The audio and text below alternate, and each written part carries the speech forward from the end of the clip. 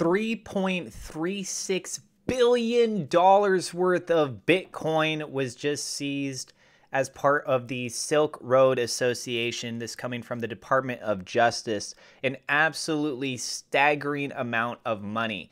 I am not a financial advisor. This is not financial advice. Everything I'm sharing is my own opinion. It's my own research. I highly encourage you guys to go do your own research. We have an article here from Watcher Guru. I will provide the original source link in the description down below. Let's go ahead and read through this and then I'll give my thoughts. Department of Justice seizes $3.36 billion with a B cryptocurrency in historic conviction. The Department of Justice seized $3.36 billion in cryptocurrency today in what is a historic conviction. The U.S. Executive Department announced that James Zhong has pled guilty to fraud in connection to the Silk Road black marketplace. It was revealed today that New York attorney Damian Williams has led the seizure of over 50,000 Bitcoin in connection with the Silk Road dark web fraud. This was additionally executed alongside Tyler Hatcher, a special agent in charge of the IRS Criminal Investigation LA office. Silk Road fraud case leads to historic seizure.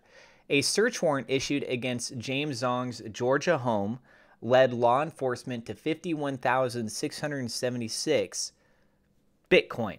The massive seizure was valued at over $3.36 billion and is the largest cryptocurrency seizure in U.S. history. Additionally, it was the second largest financial seizure ever. Think about that, guys. The second largest financial seizure in history. Damian Williams stated James Zhong committed wire fraud over a decade ago when he stole approximately 50,000 Bitcoin from Silk Road. For almost 10 years, the whereabouts of this massive chunk of missing Bitcoin had ballooned into an over $3.3 billion mystery. Thanks to state-of-the-art cryptocurrency tracing and good old-fashioned police work, Williams continued, law enforcement located and recovered this impressive cache of crime proceeds. IRS agent Hatcher added, Mr. Zhong executed a sophisticated scheme designed to steal Bitcoin from the notorious Silk Road marketplace. Once he was successful in his heist, he attempted to hide his spoils through a series of complex transactions, which he hoped would be enhanced as he hid behind the mystery of the darknet. The Silk Road is a notorious corner of the dark web that was in operation for about 2 years. Moreover, according to the Department of Justice, from 2011 to 2013, the platform was utilized for illegal drugs, illegal services, and to launder funds. The DOJ added that Zhong would utilize the Silk Road to deposit anywhere between 200 to 2,000 Bitcoin. Subsequently, though, through a series of withdrawals, Zhong would hope to defraud even more Bitcoin than he deposited. Zhong has pled guilty to wire fraud, which carries a maximum sentence of 20 years in prison. So think of it like this. He's pleading guilty. He did this about 10 years ago.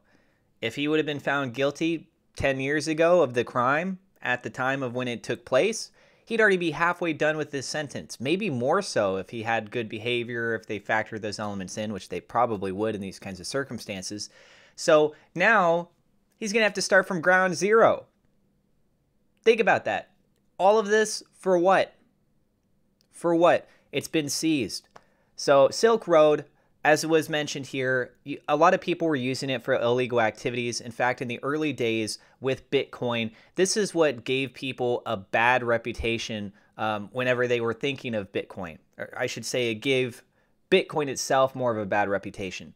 The news outlets were covering it, saying, oh, you know, Bitcoin is used to buy illegal things. It's used on the darknet. It's using it to buy drugs. And yes, there were people that were doing that through this specific avenue, through the Silk Road. However, you can clearly use Bitcoin to buy a lot of other things besides drugs. And the reality is, we look at fiat, how much fiat is used to buy drugs. Pretty much all of it, right?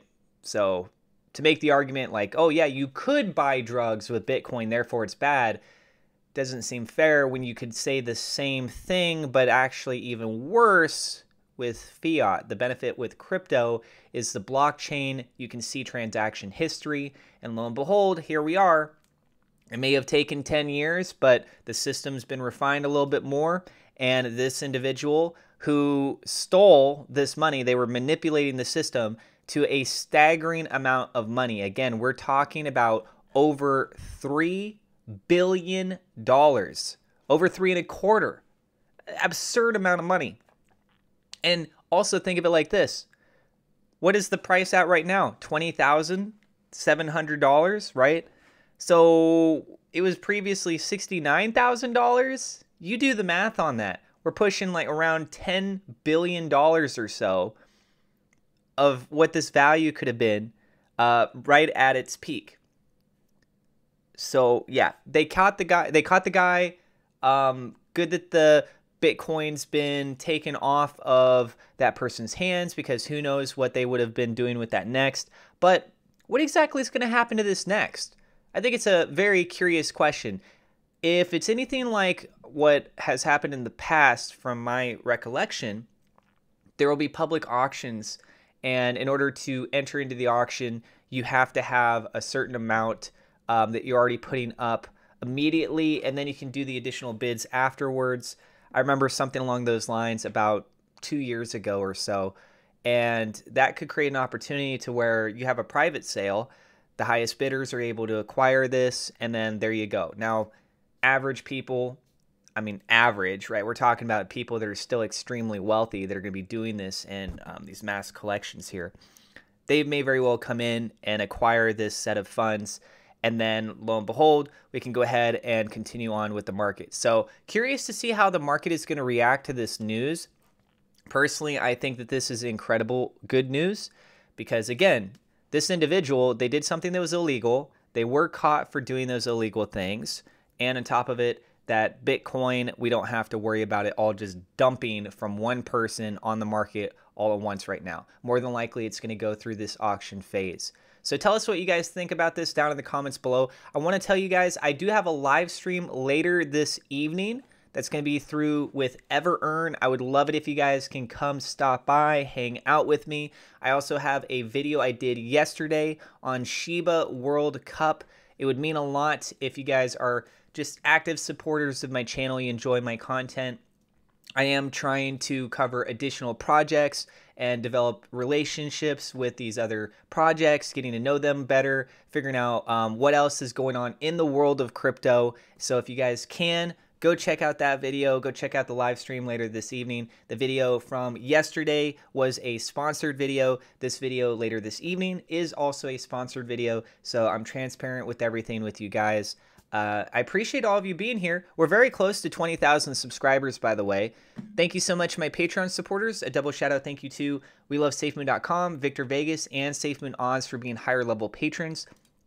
Also, thank you to my YouTube members for your guys' support.